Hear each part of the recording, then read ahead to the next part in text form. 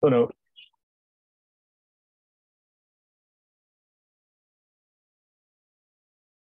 Perfect. Oh, We can awesome. see you and we can hear you. Mhm. And we have some attendees who are just starting in. Sometimes the webinar just starts automatically on the hour. So we get to welcome Allison and Angelo and Benita and Demetrios and Fiona and Jude and Tosin. Everybody's coming in now. We have Nabukai, William, two Williams. Hi to Kirk and Jerome. Another Fiona. It's really lovely to have all of you. Welcome to the OUM virtual space. I'm Associate Professor Nicolette McGuire, and I'm Associate Dean for Student Engagement at OUM. And I'm joining you all from Anishinaabe territory in rural, tiny Ontario, Canada. And I just want to acknowledge with gratitude the people and lands of Samoa that unite our university across continents and time zones and even languages. So I have two very special guests here to connect with you all this morning, this evening, this afternoon, whichever time zone you happen to be in. That is Mr. Norman Chu, who is a preclinical student and a student ambassador, and Mr. Walter Akialumba, who is a clinical student and a peer support facilitator. So I want to thank you both for joining me this evening, this morning, this afternoon. Welcome.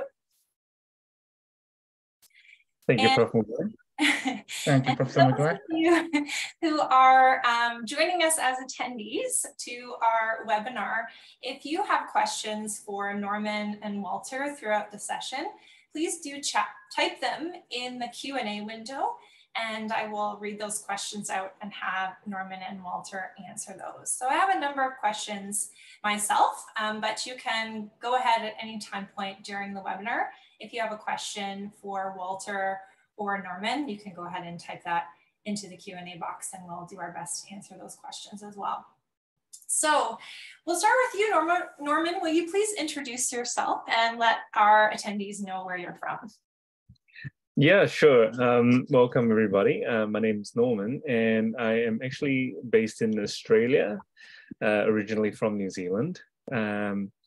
I'm also just under a year and a half into my preclinical studies, and I think I do have 1 full year left before my clinical, so it's definitely getting really exciting. I'm also currently working as a support worker, disability support worker here in Toowoomba, and it's quite a fulfilling position that I'm doing right now, I think, just because prior to starting this, you learn about disabilities and whatnot, but you never really understand what the patient goes through day by day, and what the challenges that they face. So I think this is really great that I'm able to do this casually while I'm doing my pre-clinicals, definitely. But that's just about me for now. And did you have any more questions? Well, if you didn't think that was enough accomplishment for Norman, he also devotes some of his time volunteering as a student ambassador for the university. And we just finished our orientation week for our most recent cohort, and Norman was a really big part of that. So thank you for doing that as well, Norman. Oh, you're welcome. Walter, would you please introduce yourself to our attendees today? Sure. Hello, everyone, and welcome. My name is Walter. I'm a fourth year student, currently doing my clinicals. I'm also based in Australia, in Perth, Western Australia, same as Norman. So yeah, I came from a background of engineering and before coming into medicine. Similar to Norman, I also do disability support at the moment. And it's really good to be able to see and connect the parallels, as Norman has mentioned, between understanding why or the pathophysiology behind certain conditions, and how better to help these patients deal with the conditions they're living with. So yeah, that's the little bit that I have about myself. Thank you. Thanks. And I do want to ask you a little bit about your engineering background, because we do have a few applicants and we have a few new people in our cohort with engineering backgrounds as well. But I first want to ask you, why, Walter, did you apply to OUM? How did you end up in our community? Yes, so with OUM, I initially wanted to study medicine actually before I got into engineering. But I wasn't able to get into engineering at the time. So I completed my engineering studies and I went back and did a PhD in chemical engineering as well. After that time, I still had that passion for medicine, and I was looking for a way to get into medicine. And I applied through the traditional Australian pathways, which means sitting the GAMSAT and then applying to certain universities. And as most Australian students would know, the GAMSAT process does have a few challenges. Aside from being a yearly intake for the universities, they do have that hurdle of meeting certain criteria. So, during the process of applying, I was faced with having to wait a certain, possibly 1 or 2 years before I could actually get in. And I heard about OUM from my dad. He knew some colleagues who had completed studies through OUM. My dad's a GP, so he knew a few colleagues who had completed medical studies through OUM and were practicing. So he mentioned OUM to me and said that I should give it a shot. And I did, and I'm happy to be here because OUM does offer a lot of flexibility in terms of directing your learning and being able to complete your studies in a way that fits, I believe, most students, because most of the cohort tends to be the mature age students who have families or certain things they're trying to balance, and OUM does offer that flexibility that we're able to manage that as well. So I'm happy to be with OUM. We're really glad you're here too. And OUM is really proud to be able to offer an admissions process that doesn't include the GAMSAT. It's a very comprehensive process, and we look at our candidates holistically, so we don't require the GAMSAT for admissions. So what about your engineering kind of background? Do you think there's anything about having an engineering background that you've applied at all in your studies at OUM? When I think about it, I mean, in retrospect, I would say there might be bits and pieces that I have applied. It's, when I mentioned to colleagues and friends that I went from engineering to medicine, they say that's quite a big leap. It's two different fields, but at the fundamental, engineering and medicine, it's sciences, So if you have that passion for sciences, you should be able to transition from one to the other. And I like to give this analogy for those with an engineering background. When you think about the body, it's basically a machine, a biological machine. You have structures supporting these muscles. You have forces working, different biomechanics. If you're considering the cardiovascular system, it's basically plumbing. You've got a pump, the heart, you've got pipes, and everything's just flowing. So it's all engineering in a sense. It's all science. And I think if you have that passion, whether it's for science or whether it's to help people in terms of medicine, you should be able to transition from one to the other. And another thing about engineering is most engineers are trained to be problem solvers. We're trained to be critical thinkers. So that's the fundamental of engineering. Someone comes to you with a problem and you need to find a solution to this problem. And I believe that's a big thing in medicine as well. So a patient presents to you and you look for certain patterns which could fit a list of different diagnoses, and you have to use your critical thinking process and patterns that you've recognized from studies or past experiences to try and narrow down to what this patient actually has. So I believe there is quite a lot that you can transfer from engineering to medicine. The love of science and the use of critical thinking really rings true for me as well, because I'm a professor in preclinical science, as both of you know, but perhaps our attendees don't know. So I like that you highlighted that. Norman, let's hear a little bit more about you. How did we get so lucky to have you, Norman, in the OUM community? Tell us a little bit about why you decided to apply to OUM. Yeah, sure. Unlike Walter, my whole family actually, my whole family, they're all engineers, literally. I come from a background of engineers. I didn't know that. Yeah, I was gonna say, unlike Walter, I decided not to, it's one of those, like, I don't want to do what you do, Dad, I'm gonna do something else. So what actually happened was, I knew during high school, even though I was gearing towards an engineering degree, and I actually got accepted into an engineering program in Auckland, I decided that I wanted to give biomedical science a go. I've always been sort of leaning towards sort of the health industry, even though not necessarily medicine. It definitely did toy with me when I applied for biomedical science. So I don't think I mentioned, but my background is in biomedical science, and I went all the way up to a master's. I think for me, my first exposure to OUM was actually one of my university classmates that I graduated with. One day we kind of lost touch, but I saw him updated his profile saying that he studied medicine in OUM. I was like, oh, that's interesting. What is OUM? What's Oceania University of Medicine? And I clicked into it. That was back in 2014. I didn't think too much of it. I was just like, that's interesting. Meanwhile, I powered through to completing my master's degree. And after finishing my master's degree, I was offered like a PhD position to do, to start, they try to do the whole spiel, money and all that, being paid for. But I was like, you know what, 1 full year in research was a lot.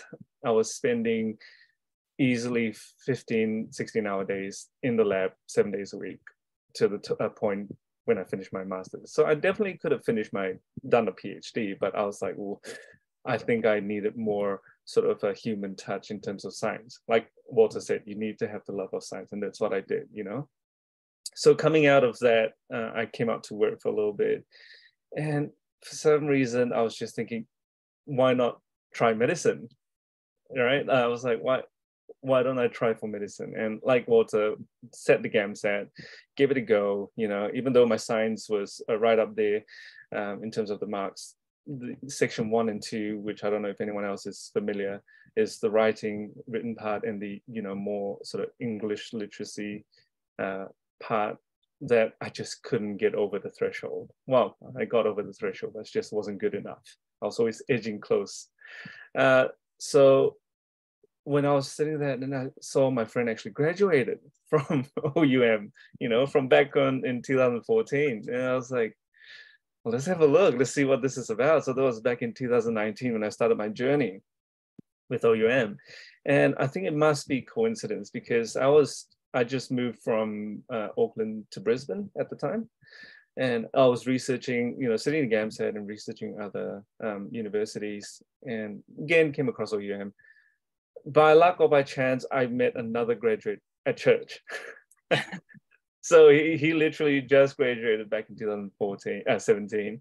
And he was doing his internship, I think, up in Harvey Bay.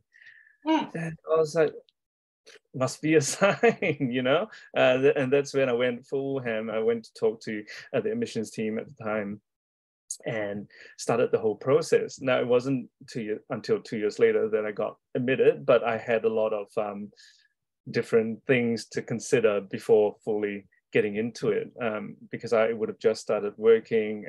Then there's the money aspect and all that. I'm sure we'll go into later as well. But that is my exposure to OUM, and why I decided to do it, because I now know personally 2 people that are actually working in Australia who's actually finished their degree from OUM.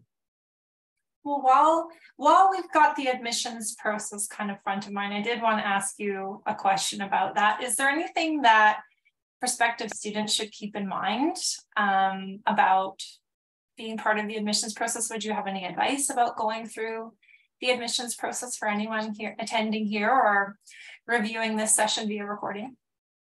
Yeah, definitely. I think because OUM is it's very self-directed learning. there is definitely a lot of support that OUM does offer. But the main point is, we can't force you to study. So the same rings true in terms of the admissions process. You do need to do your research. I did read through the student handbook at the time, front to back, researching all of that, making sure that's in line with what my expectations were. And I also, scoured through the internet, looking for ways to practice if I was an OUM graduate. So all these things do play a role. So in terms of the admissions process for me, it was a lot of researching and making sure that, this is what I wanted, and once I've decided that, yeah, that's what I'm going to go for, make sure I have all the documents in place. Some things take a little more time than others to get, you might have to do blood tests and whatnot, and all the information, sending it through cross countries. You need to bear in mind what the time is. So again, your research, have everything calendar written down, I think that's the biggest take home I'd like to that's the message I'd like to send. Yeah. I think research is always important, always knowing kind of what you're getting into and what you're looking for. I want to mention too that although neither of you got to benefit from this, those who are attending today will. There's been a not a complete overhaul, but definitely a lot of resources added to OUM's website. So there's a lot greater wealth of information on all of the different programs that OUM offers, the curriculum, the resources, the faculty, that and so on and so forth. So I would encourage those of you who are attending live or who are attending via recording to have a deep dive into the website. And also to connect with your admissions counselor if you have questions about your specific situation. So I want to talk a little bit kind of about the unique setup of OUM, because we have both virtual and in-person components. I don't know if either of you were part of learning programs that had both virtual and in-person components before. So for example, in the preclinicals, you have virtual classrooms. We conduct classrooms in Articulate, and in Zoom, where you have a live professor facilitating a session and students having a discussion or participating in the lecture. And then you also have asynchronous components where you're able to watch recorded resources. Asynchronously, you have textbooks that are all online in Clinical Key.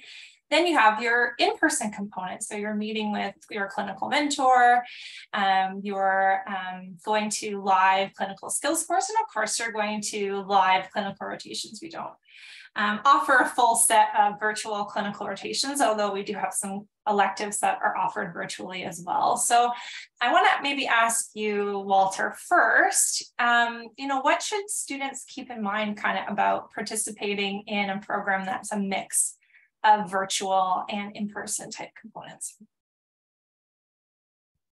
Yeah, I think that's a good question. And I believe that is one of the benefits to why people choose to join OUM, due to that flexibility that it allows.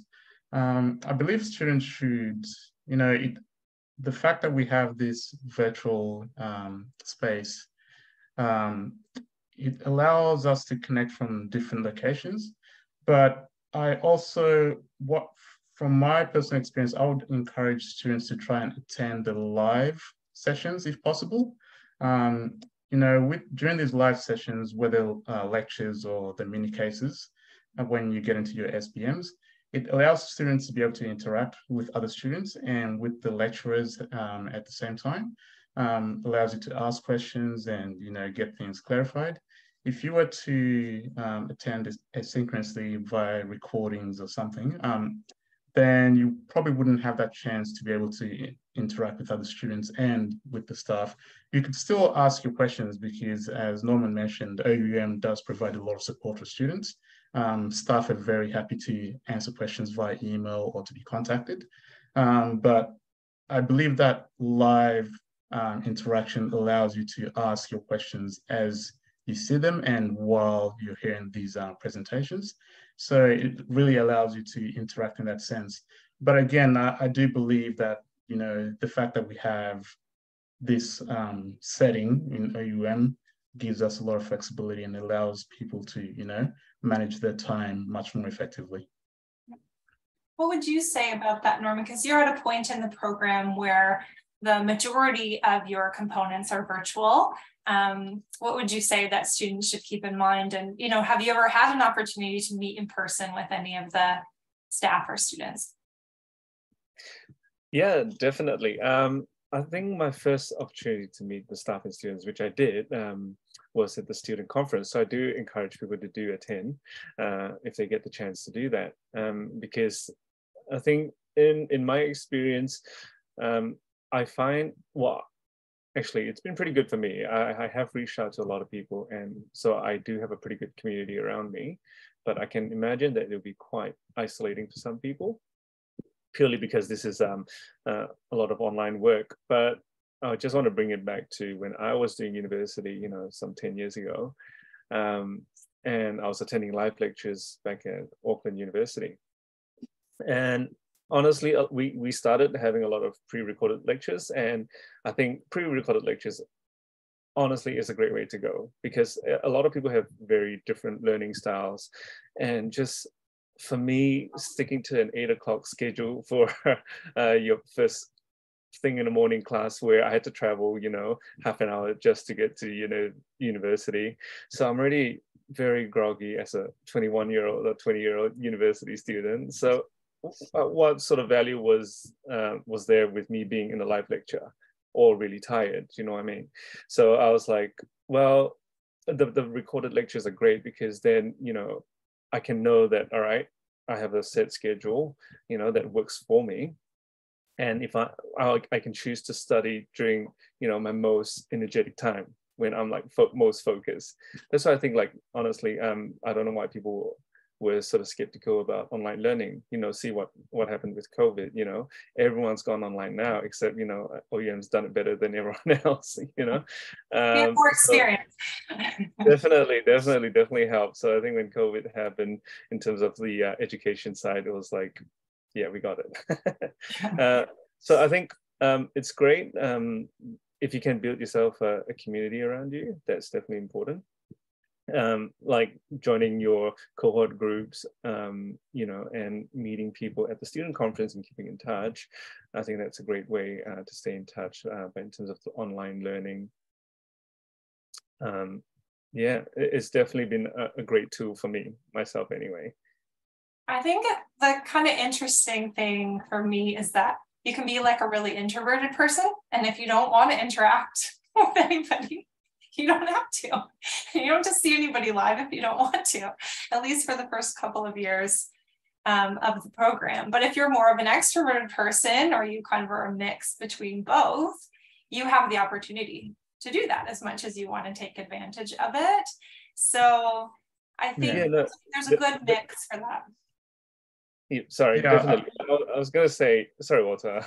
I was going to say, you know, if, like Walter said, definitely do attend the live lectures, because before starting my job, I had the opportunity to, you know, attend every single live lecture, and that was really the highlight of my day every time. You know, because we're at the level where you get to discuss in person with all your friends, and that's online, without interrupting the lecture.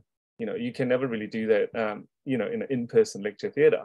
Yeah. You know, especially because my experience with in-person lecture theatre, sometimes your lecturers don't even want you to ask questions, you know, whereas during a live lecture, you can ask your questions, and when the lecturer is ready to answer your question, and they will do so.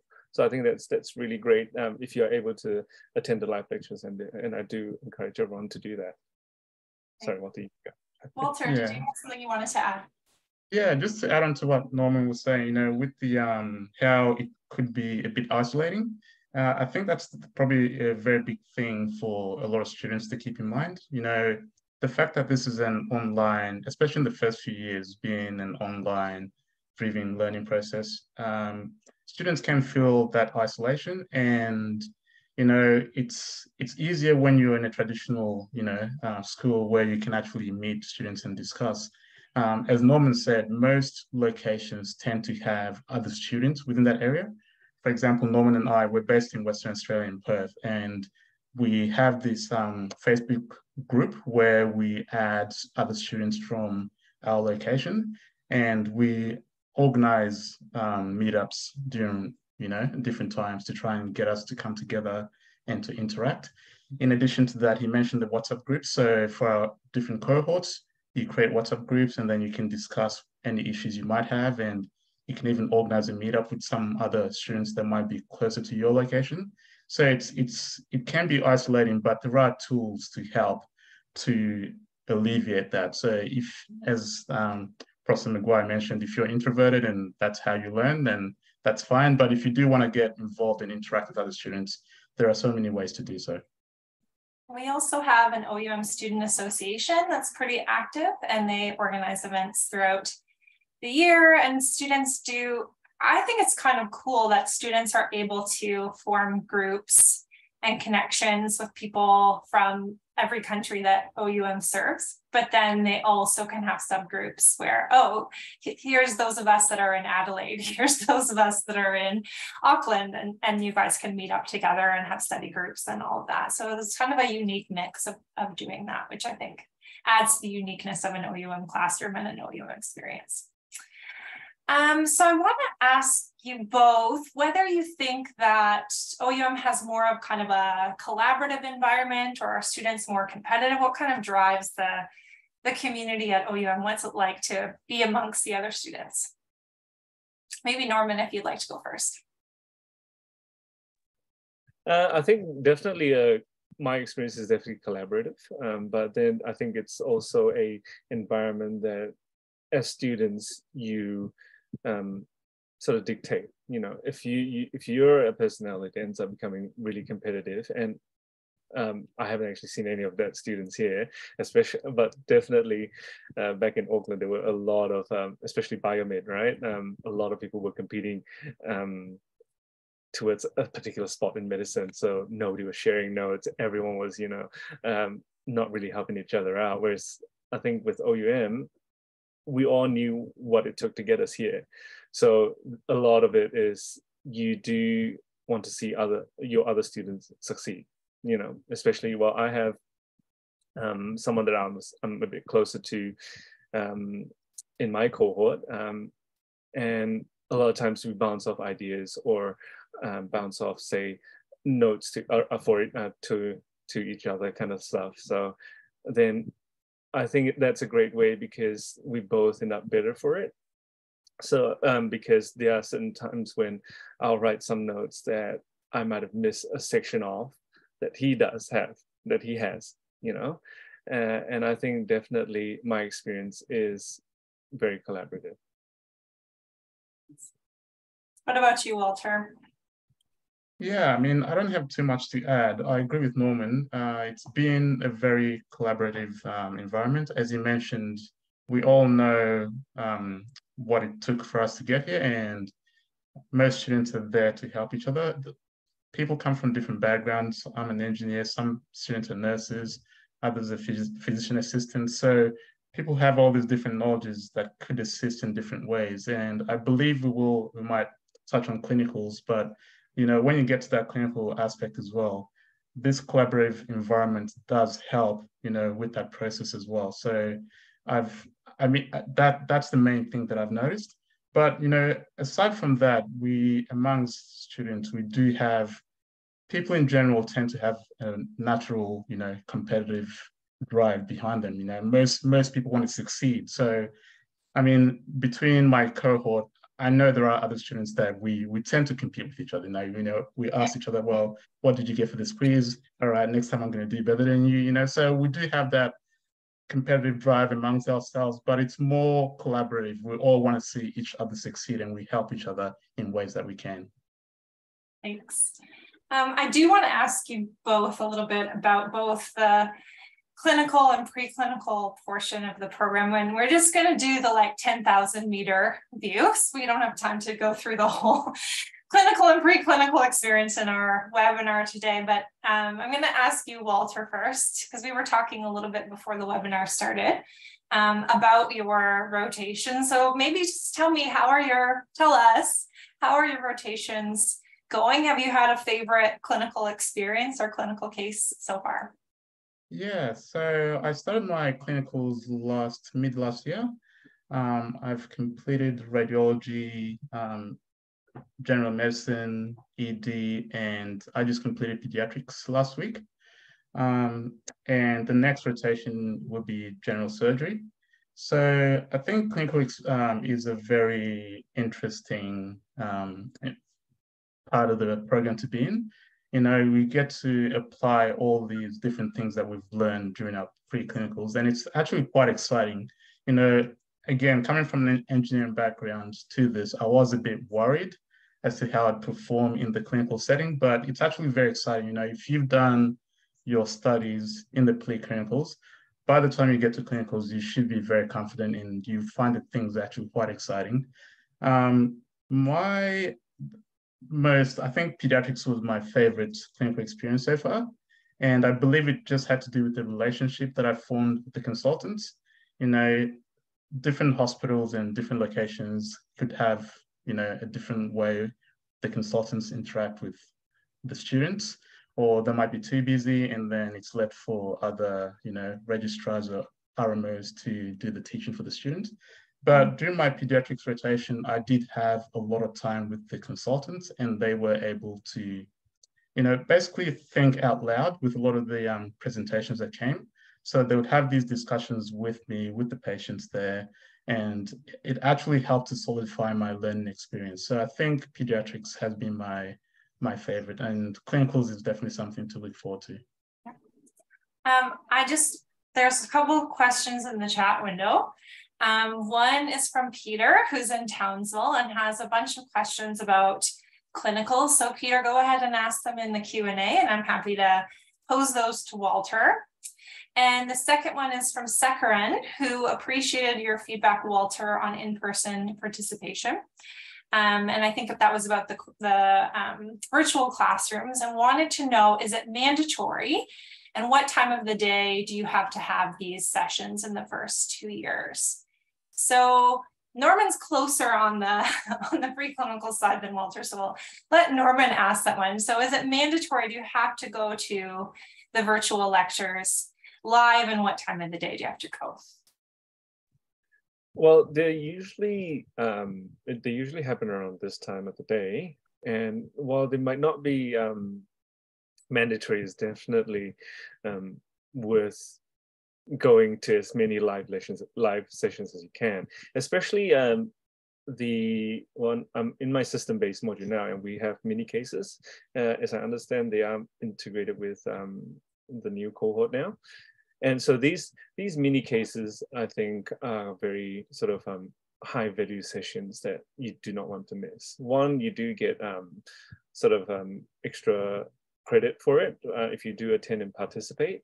But for me, the most important part of that mini session is that I have to go home and, you know, look through different case studies and actually research the case studies before I present them. And as I understand, it's very similar to how you probably would do it during your clinical rounds. You know, let's say you have the doctor in charge there asks you these different questions that you'll see in your mini cases anyway, and then you'll have to present that to the attending doctor. So I think that's a very good sort of way to help you get the skills that you need in a safe environment. So because everyone's new, everyone doing the mini case, everyone's nervous, you know, but after you do enough of them, it's just free flow. You know, you're in your groove, and yeah, you're ready for this. So I was very worried about clinicals, but I think as the more mini cases as I go through, I am feeling a little bit more confident in presenting them. So yeah, while it might not be necessary, definitely you should attend as many as you can. And we've just started, just this January now, offering 2 live session times. So in addition to, this is 8 p.m. Eastern time, which is the time zone I'm on, that's the live class time, but there's also a second live class time, which is 8 p.m. Australian Eastern time, or Melbourne time. So it makes it a bit more easy or more convenient, more flexible for students to be able to attend those sessions live now that we offer them at two separate session times. So I asked Walter about clinicals. So I'm going to ask you about preclinicals, Norman, the 10,000 meter view. So are preclinicals hard? Is it hard to get through the preclinical curriculum? What would you say? Honestly, I think the content itself is not hard. It's just the volume. So depends what you mean by hard, right? For me, I have a biomedical science background. So the concepts, a lot of it is not too hard to grasp, but it's just the volume that you do need to spend a lot of time on. It's just no two ways about it. You can definitely understand, the content very well, but, come exam time, there's 10,000 different things that, little details that you got to remember. So it's definitely very doable though, because we do have a lot of students from various backgrounds that didn't come from a biomedical science background who perform well. So take that as it is, I love that we have a real diversity of backgrounds at OUM. So we have students from biomedical and engineering backgrounds like the both of you. We have students who have healthcare backgrounds. We have students that have no scientific and no medical or healthcare backgrounds at all that come into the program, and really you get out of it what you put in. There's no shortcuts in learning medicine. So there's also no advantages or disadvantages of a various background. And the fact that you come from that background means that you're welcomed and have a really great perspective, particularly when you go into a discussion session, because someone who is a teacher may have a completely different perspective than someone who came in with a nursing background, for example. And I think that really actually helps with a very healthy discussion within a classroom. So I want to ask you both, because you both do so much. How do you kind of stay on top of all of your commitments? So how do you manage your time to really stay on top of life, to stay on top of your studies and your assignments and your work and volunteer commitments? What are your tips for managing time? How do you manage your time? Maybe Walter, you'd like to go first. I think, with time management, it comes with experience. I think that's the best thing to say. I assume that most of us have gone through a certain degree and have picked up some sort of skills along the way in terms of how to manage and structure our time. With the OUM or medicine, as I mentioned, it offers that flexibility. So it really depends on what type of lifestyle you have or what other commitments you have outside studying medicine. So those things will have to help you determine how you structure your time. As Norman mentioned, he might come back from work and he's tired, so he can't attend the live lectures. So, he'd find a different time to participate. So it really depends on the lifestyle or other commitments that you have. But what I would say, as Norman mentioned, the preclinicals, there's a high amount of information to get to. There's a lot of volume. So in terms of managing time there, I would suggest, the way I did it basically was to start ahead of time. So if I know that next week we're going to be covering certain topics, I'll start before that week starts, So for example, now you just completed orientation week. If they've got the materials for when they're supposed to start, they should start now and start going through that material to prepare themselves. And I think that was my technique. So trying to start ahead of time. And then if I had to revise things, then I could go through those things during the week as we went along. It's not always easy to stay ahead of things. Sometimes you might fall back, but then you'd have to restructure things. You might have to take certain things out of your life. And, when we talk about time management, I think it's very important for people to realize the amount of time required when studying medicine. There are so many challenges, especially for those that have families. The families, you'd have to have discussions with your family, and there'd have to be understanding about the amount of requirements that this would take. But again, as Norman mentioned, he's done research, I've done my PhD. So I know what it's like to be locked away doing lots of research for many hours in a day. So what I would also recommend is that you find a good balance. It's good to study and put a lot of time towards studying, but you'll also need to, set aside some time either for family or for something that you do enjoy doing. It's very good to maintain that balance, because if we don't maintain that balance, I don't think you'll be able to make it through. It's very, very challenging. So you really need to find that balance. But yeah, to summarize, in terms of time management, it really comes down to the individual. What other factors do you have in your life? And then you can sort of shuffle around and find what works best for you. When you get to the clinical phase, I personally believe it's much easier actually during the clinical phase to find that balance, because we spend most of our time in the hospital, and then outside that, you're doing your own studies. So you have a structured time that you're required to be in a hospital. Then out of that time, now you can sort of organize, what other activities you have set out for yourself. And as Norman mentioned, during the preclinical phase, we have a high volume of information. By the time you get to your clinicals, you shouldn't have as much of a volume, because you've covered all this information in your preclinicals. And now you're just really revising that information and trying to apply that information in a clinical setting. So I believe it's much easier to actually manage your time in your studies during the clinical phase. But still having that support of family members, if you have them. Yes, definitely, and very helpful. Maintaining an awareness and a balance for your time is important. What about you, Norman? What do you do to manage your time? What would you advise about time management in preclinicals? Well, thanks, Walter, for that clinical side. It's definitely something to look forward to, especially when now, as you mentioned, the preclinical is pretty full on. So definitely time management is very, very important. And I think the most important part is to remember that, even as you're going through the different systems, the different topics, you might need a different study way of study to, say, the previous topics that you've done. That's definitely my experience, because a lot of it is me trying to work out what was the best way for me to study and to retain the information. And I think the biggest tip I can give is to work out the time frame that you need to achieve those goals. So once you know those time frames, then you can slot them wherever you can fit them, essentially. I'm not saying don't give up that social life. You do need to go out and see people once in a while, right? Some people do need to attend church. Some have kids to look after.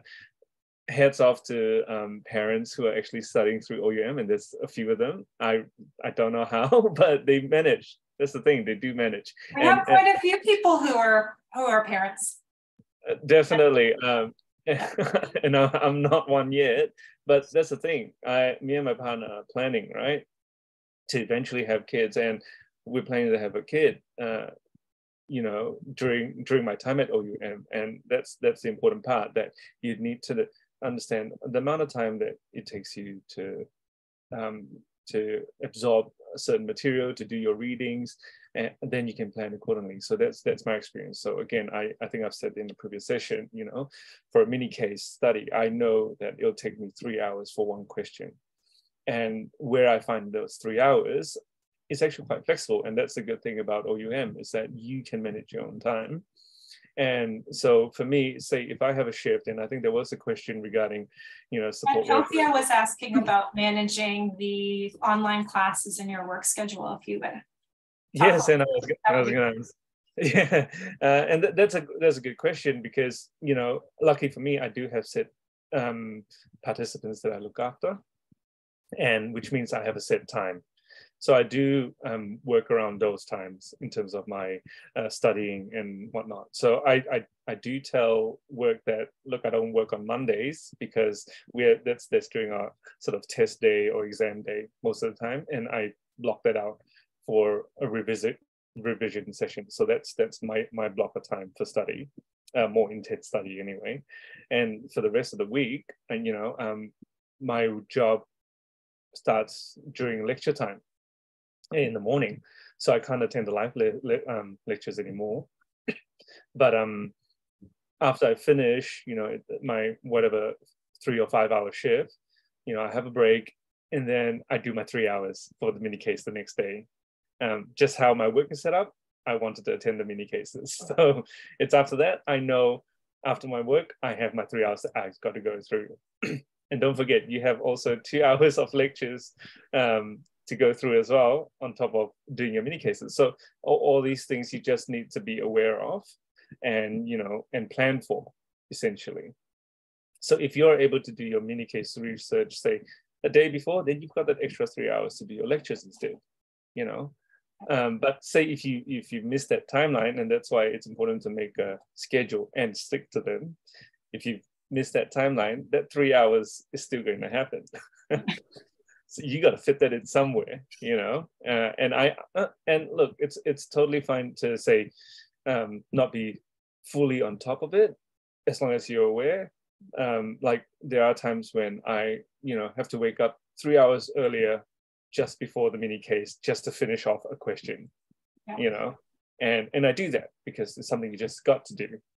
But as long as you got to be committed. I mean, medicine is not easy, and I do have medical friends throughout the years before I started medicine, and one quote that really stuck to me is like, you're not studying for your grades, you're studying for the patient that you're going to eventually see, So yeah, the grades are important, but what's more important is that you don't miss anything important when you're a doctor. So I think from that on, I was like, oh yeah, 100%. You're not really studying for grades as you were, say, in your undergrad degree. When you're studying in medicine, you're studying for your future patients. Thanks for answering those questions about work-life balance. I see that Tosin had a question about work and study balance as well, and is also a support worker. So Tosin, you're in very good company with our special guests tonight. And there's a couple of questions I just want to clarify before we move on. About Jude wanted to know what time of the day do lectures start and when do they end?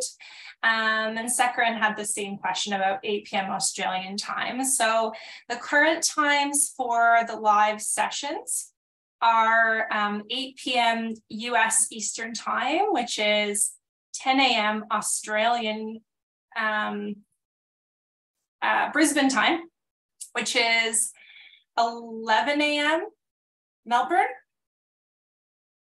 Is that right? Or is it 9 a.m. Melbourne? I'm asking someone in Perth and someone in Brisbane, the Melbourne time. Sure. So they start at Brisbane time, 10 a.m. and go to noon, or they start at Brisbane time, 9 p.m. and go to 11. So there's two times per day. All the live sessions are 2 hours in length. Okay. Anonymous said, it seems like it's a challenging job if one has a young family and no other family support. And I know that although Norman and Walter said they don't have children, they do have families who they have to support and families who support them. And what I would say as the Associate Dean for Student Engagement and someone who talks to every single one of the students at the university, that one of the biggest factors of success at OUM is having a strong support system in place. And that can take many, many forms. So definitely if you are someone who has a family, it doesn't matter the age of your children or the presence or absence of a partner or the age of your parents or the fact that you're caring for them or they're caring for you. If you have a strong support system in place that is understanding of your personal and work and academic aspirations, that is able to support you, that makes a real difference. So that support system can be those immediate or extended family members. It can be your cohort, it can be other students at OUM. It can be a community group, it can be a religious organization or group of people, it can be your mommy and me group. It takes many, many forms. But one thing that all successful OUM students have is that they find ways to have a support system around them, people who can step in when they need, who are there to offer all different forms of support, whether that's in-person support or support as a friend, someone to vent to, someone to connect with, and so on. And then you also have all of the supports of the staff at OUM. So we take a real strong stance on support for our students. So we have 2 members here tonight that are part of those support programs. We have a student ambassador and we have a peer support facilitator. I'll let them talk a little bit about why they wanted those roles in a moment. But in addition to that, we also have an academic advising program. So when students start in the program, they're matched with an academic advisor who stays with them throughout the preclinical portion of the program and meets with them weekly for all kinds of academic needs, and is also becomes part of their support system, is aware, you know, when things don't go as planned for that student, and is available to offer support. We also have our clinical mentors, which support students through their programs. We have the OUMSA. We're about to start a peer mentorship program. And of course, we have my office, the Office for Student Engagement. Although I'm on a different time zone than, you know, a lot of people at OUM, I and really other staff members really make a strong effort to be available to students who are in need. We also have a 24/7 advising program. So if your kind of main academic advisor isn't available to you and you really have a burning question about thyroid nodules at 2 o'clock in the morning, you can post your question in the 24/7 academic advising form and get a response for that. So we take student support really, really seriously at OUM, and we want to make sure that that students have their support system around them, but also that we create a really strong web of support around each and every one of our students. So I want to ask you both about the student support programs that I just mentioned. So Norman, you are a student ambassador. Can you tell our attendees a little bit about what a student ambassador is and why you decided to be part of that program? Yeah, definitely. I think my part of being a student ambassador, well, my role is to really support the students whenever they need me in terms of their sort of preclinical studies, or just during their studies in OUM. So if they ever need anything that they feel like they need someone to talk to, I'm happy for them to reach out to me. And also if they have specific questions regarding, you know, my personal experience in terms of study, in terms of how I get my support around me, or, you know, even financials, I get all sorts of questions that people come up to me. And part of the reason why I decided to join this student ambassador program is ever since I've updated, say, my professional profile with, you know, the fact that I'm studying at OUM, people have been reaching out to me and you know, through those platforms. And I've always just answered them, you know, because I feel that I wanted to give back because I've already made it, and I'm here, you know, achieving my dreams and all that. And I do want to help someone else. And I think that's sort of the attitude that a lot of the students have as well anyway. Like, you know, we're all here finally making it, so why not give a helping hand? I think for me, the best part was, look, I get to put something on my CV for something that I'm doing anyway, so why not, you know? So yeah, it's not like you just get that for free. You've had to put a lot of work into that so far. Yeah, but I do enjoy it anyway, you know, because I end up, you know, staying in contact with the people that I've helped through, you know, and I've helped a couple people into the program. And, you know, I do sometimes reach out to them, ask them, you know, how they're going when they're starting and how they're finding it, you know, and a lot has been pretty positive. So that gives me a kick as well, because, you know, I'm like, yes, it's not just me making it, you're making it too, you know. So that's the attitude that I bring anyway, and I definitely do enjoy that. So It's not something noble. I think it's definitely selfish. That's really for my own benefit. So, because I love it. Well, I mean, that's true too. We do want to provide opportunities for our students who are performing really well and are doing really well academically in their studies, are performing really well in terms of their ability to help others and to, you know, add things onto their CV, but also to provide some leadership opportunities for students like yourself, Norman. So I'm not surprised that you say that, and nor do I think that isn't a good outcome of that program.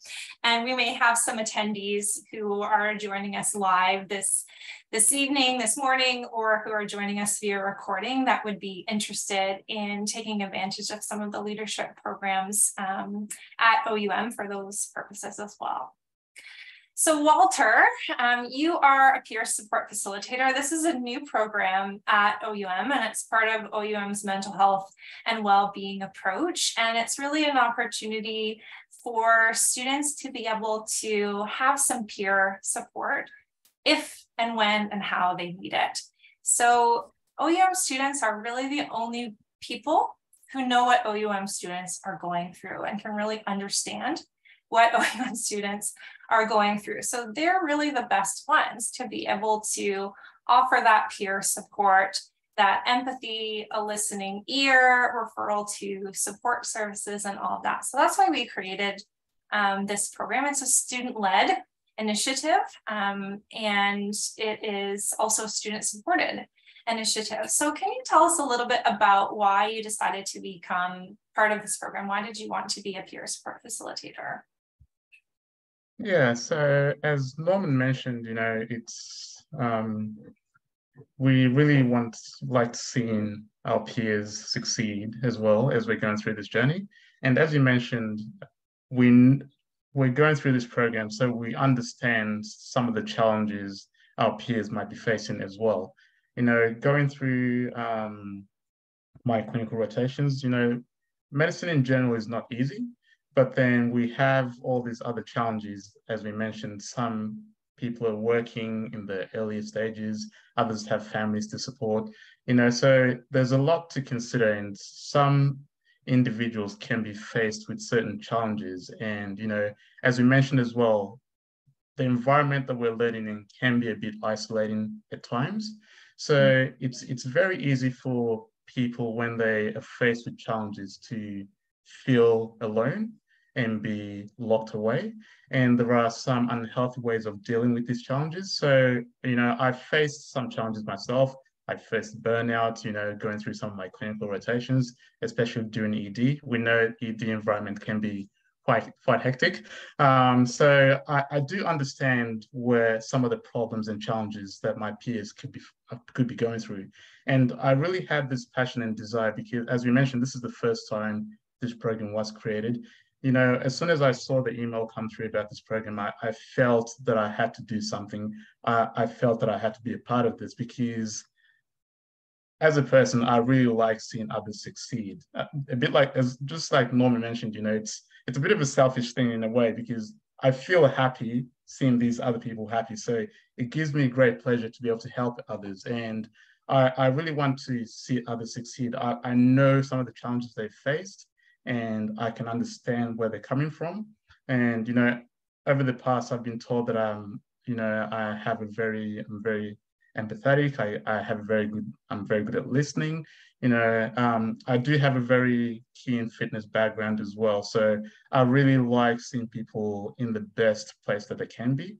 So, you know, I joined this program to really help, you know, students to overcome some of these challenges, to provide a listening ear, even if it's not, you know, it's not really a challenge per se. They just wanted to reach out to someone to have a conversation about something because they felt alone maybe, or they just felt isolated. They just wanted to have a chat, you know, and that's why I'm here. You know, that's why I wanted to join this program, to help all these my peers basically feel supported and feel comfortable as we go through this journey. Because at the end of the day, you know, if we're all not in the best mindset or feeling fulfilled ourselves, then we probably won't make the best doctors down the track. So I'd like to see everyone, you know, feeling comfortable, feeling happy as they go through their careers to become physicians later down the road.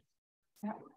I mean, definitely students will have ups and downs and where they're at, and just removing that barrier for them to be able to reach out and just say, hey, like, I'm having a hard time right now, and for somebody to be there to support them through it that understands and has been there too, I think can be really powerful. So I'm really glad you decided to be a part of that program, Walter. Thank you for doing that.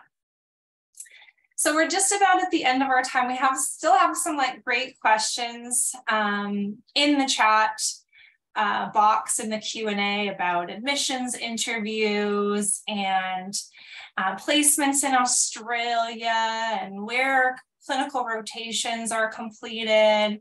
But I'm gonna let those be answered by our admissions officers another time, because what I really want to ask to end this session is what advice you would both give to our prospective students who are here live or who are joining us via recording. What advice would you give them about applying to medical school, about applying to OUM? What would you say?